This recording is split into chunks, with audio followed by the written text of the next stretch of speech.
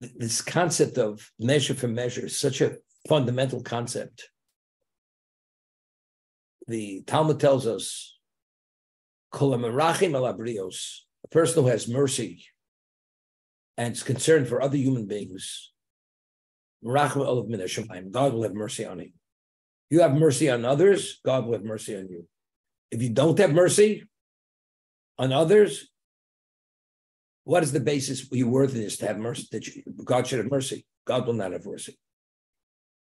Mercy means that even though really you're not deserving, as you went out of your way to accommodate somebody and to have mercy, although the man himself necessarily didn't deserve what you gave him or the way you treated him, but you treated him kindly or generously, even though you're not worthy, God will treat you generously. That's a rule of thumb, the way God interacts with creation. So he says the last blessing in the Amidah is Sim Shalom. Where's God? To bring peace on the world. Now, who's asking to bring peace? A person himself who's not a proponent of peace. He's not a proponent of giving others. We want charm, to be seen, to be mercy, be subject to mercy. We want all this. Who's asking? You're asking that God should give mercy. And what level of mercy do you demonstrate? You know, it's like it's known. Person needs a first-class lawyer, and you get a lawyer who himself is a mafioso. Right? He's ingenious. He can present your case no one. But when he stands before that judge and the judge sees who's representing you, you know, all of a sudden the judge has a scowl on his face. This is your representation. I have difficulty even looking at the man in terms of what he represents. So if you yourself, you're asking, Sim Shalom, all this, we want bracha, mercy for your Jewish people. You know something? You're not the guy to ask, because you're not a proponent. You're not an advocate of all that. You're an advocate and you're dedicated to it. More power to you. Hashem will assist you to do more of the same, to facilitate it. Because you do it, you could be the facilitator to bring it about. But if you don't, God says, you know, you're the wrong guy. They sent the wrong guy. That's what it is.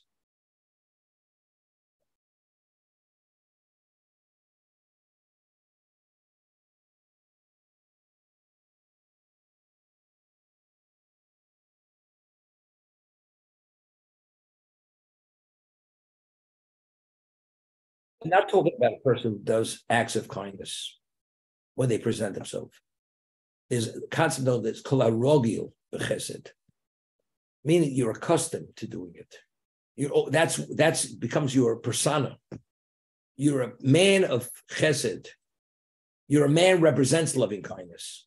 You're always involved in some kind of project. You're always there to help. You're always there to be concerned.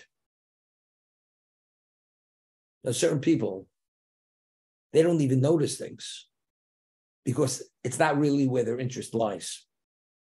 Person finds himself, notices things where your interest lies. If your interest is not there, it falls on deaf ears. You hear the words, but it doesn't mean anything.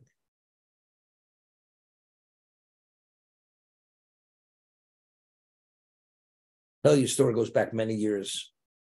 Before Yad Avram was on 63rd Street, we renovated a small space on 61st Street. It was right next to the hotel. We literally abutted the hotel on Park Avenue. And it was a small room, but we did a lot out of that small room for about a year and a half before we moved to 63rd Street, where we renovated the brownstone. And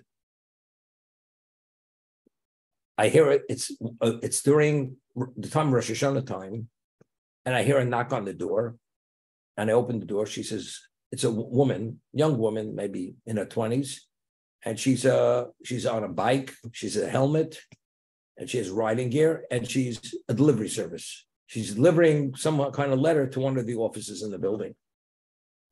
And she says to me, what is this all about? She asked me, what is this all about? I said, this is a Jewish institution, and we try to disseminate knowledge about Judaism. She says, very nice, interesting. And I closed the door, and that's it. All of a sudden I realized, how did I let her go? I should have at least gotten her name, her phone number, that I could have some follow-up. Evidently, she was a Jewish girl. She was Jewish. And definitely, she didn't know much about Judaism. Here, I have an opportunity to maybe make a difference in her life. And how did I let this slip through my fingers? So immediately, what do? I go run downstairs and look in every direction to see if I could find where she is. Couldn't locate her. And I felt personally that maybe, I misstepped. I overlooked something I shouldn't have overlooked. And there's a claim against me because I could have made a difference in that young woman's life, and I didn't. But who thinks this way? Who thinks this way? It's only because I'm accustomed. That is my lens, the way I see things. If I see that kind of opportunity, it usually immediately resonates with me and I'm touched by it. And therefore I respond immediately. And that's why I felt I missed it. I should have done it. Fast forward in the Time Life building. Yeah. And it's a lot of people in Time Life building. I'm in the elevator, and it's during Aser Semei Tshuva, 10 days between Rosh Hashanah and Kippur. And a woman gets out of the elevator, and she says to me, definitely a secular woman, Jew. She was a Jew, of course. She says, have an easy fast. That's what she says to me. And she goes out, and that was it. So I tried. I thought maybe the next day I'd see her again about the same time. Never saw the woman ever again. Same thing. I felt terrible. Here, if she's telling me I have the easy fast, she's not an observant woman. And I maybe, by just even knowing who she is, taking a number and giving her some follow-up or pointers or something, maybe it'll make a difference in her life. Do I know?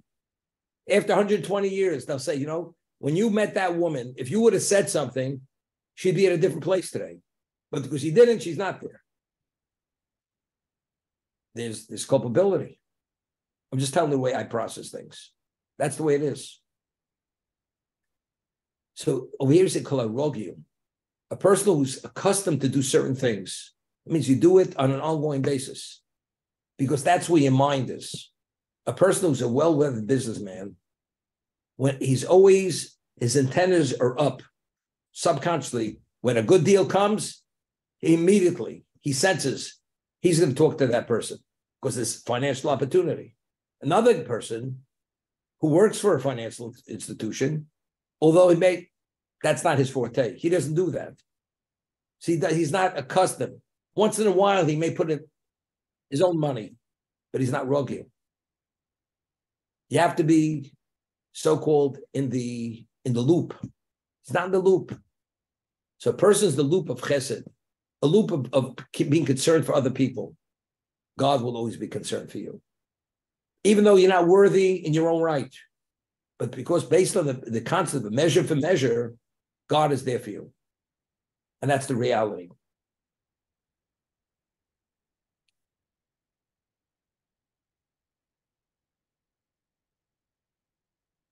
Many years ago, there was a person. This person went to Harvard. He's the same person I once told him a story. He told me he couldn't sleep at night because he didn't know whether he has a soul or not. So he attended this class. It was a Parsha class on Tuesdays. It was at Shia Gold's office.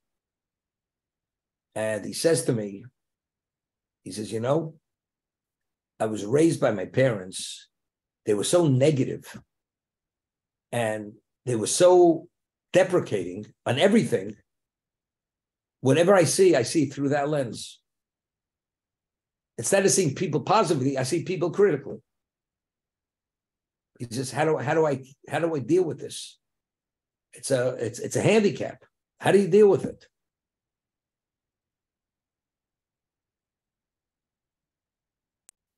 father, Shalom, was born in 1920 in New York City.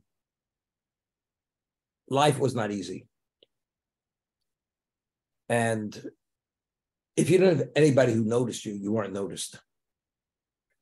And he was orphaned at the age of 6 in 1926.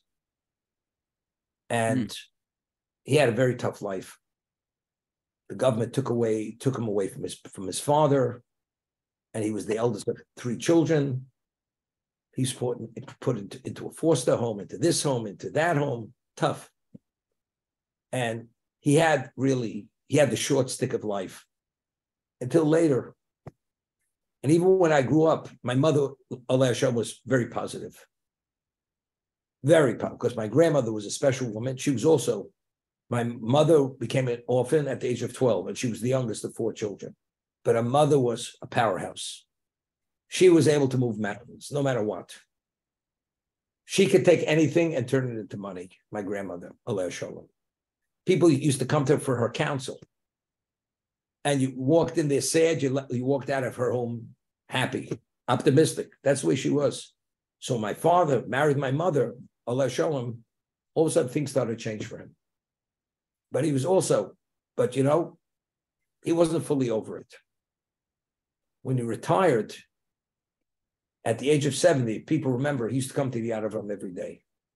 He used to come. He used to take the bus from the Lower East Side every day. He would open up the Ahavas every morning. He was there before everyone else. And he saw the people of the Ahavas.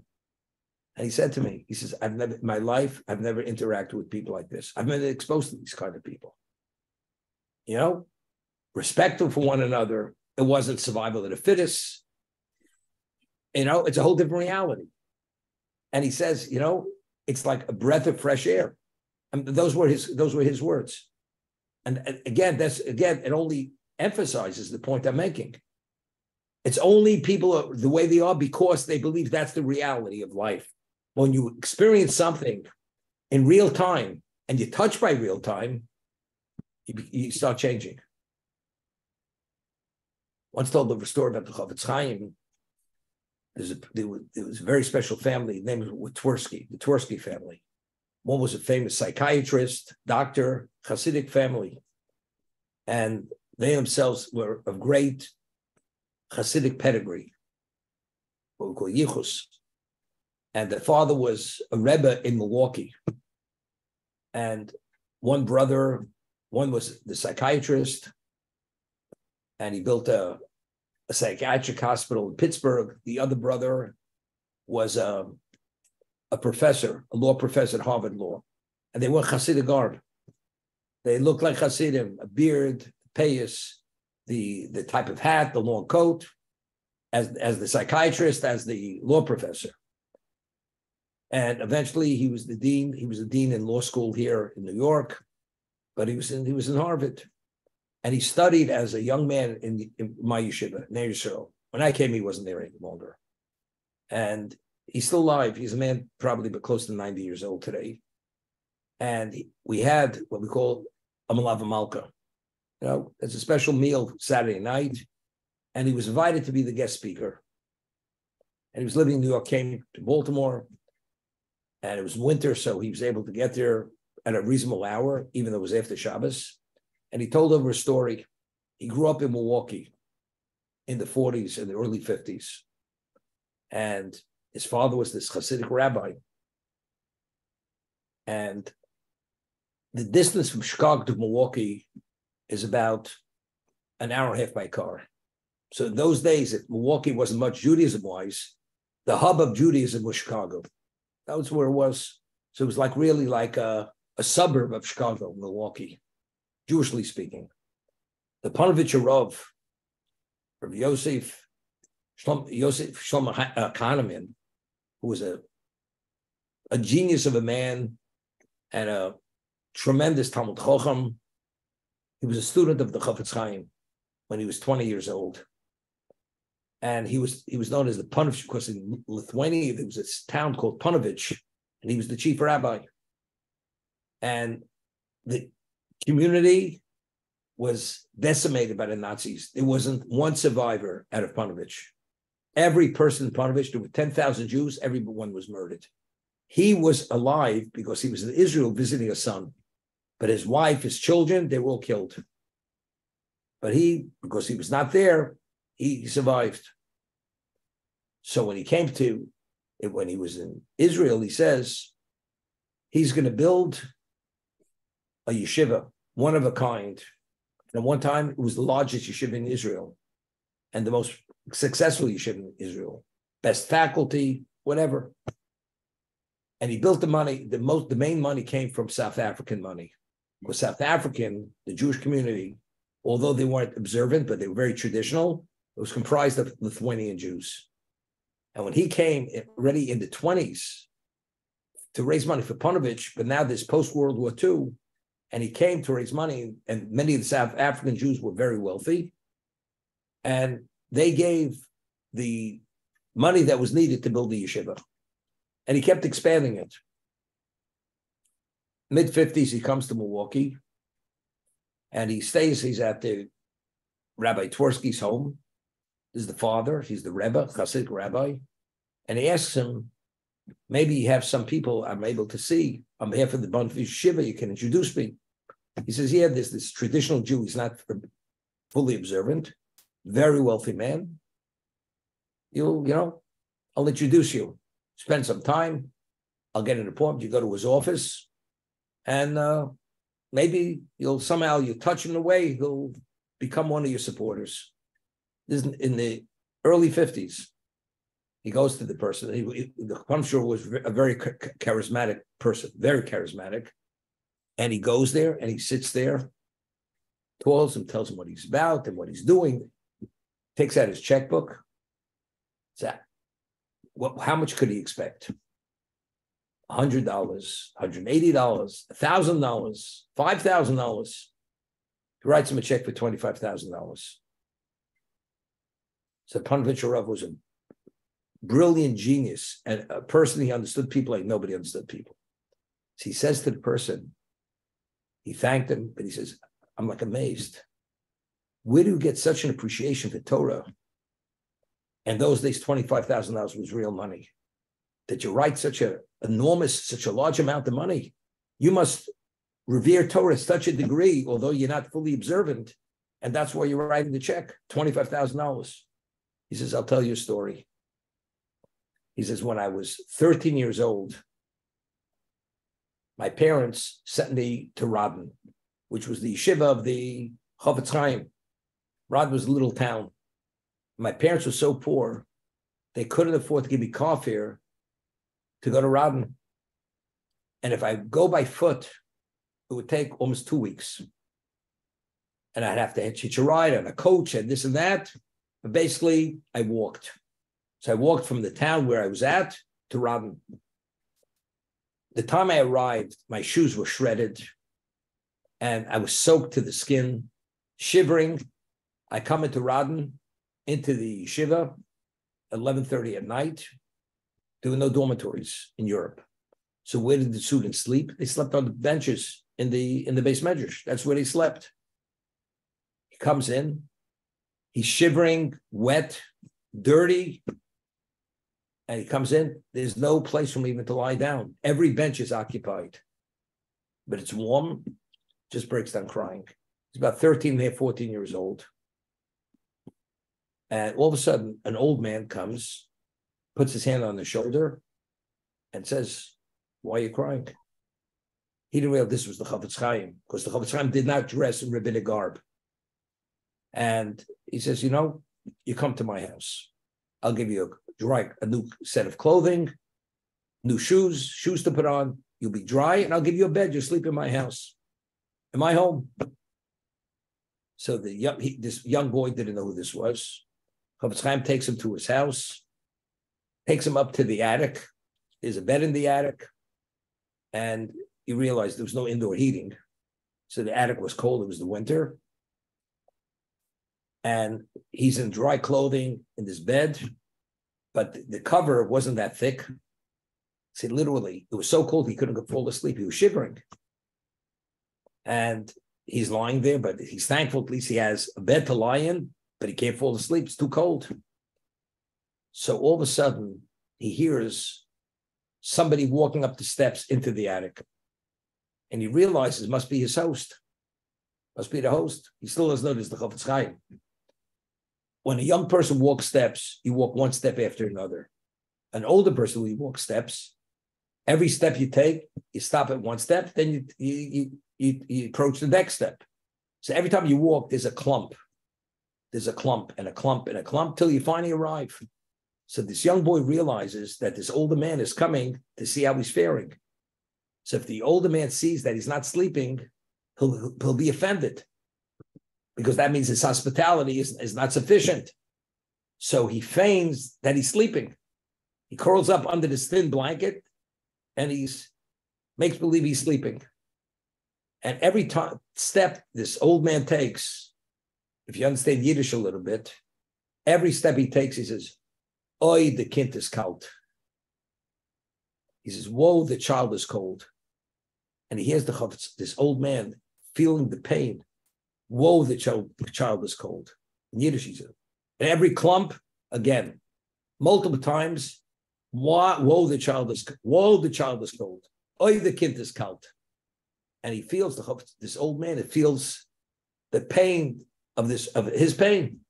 And finally, he realizes this old man is right by his bed. And all of a sudden, there's something called the pelts. You know what a pelts is? Pelts is an English word too, pelts.